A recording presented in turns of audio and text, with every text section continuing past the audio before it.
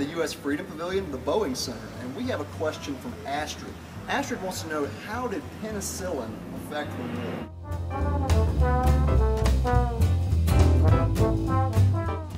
Great question. The development of penicillin was a big improvement in medicine during World War II.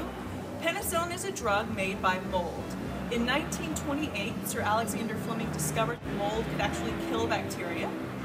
During the war, wounds became infected, and that can be life-threatening when they're infected with bacteria.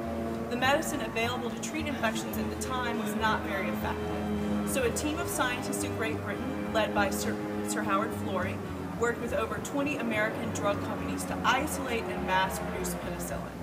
In fact, in 1942, we had enough penicillin to treat only one patient, but by 1944, we had produced 2.3 million doses in time for D-Day.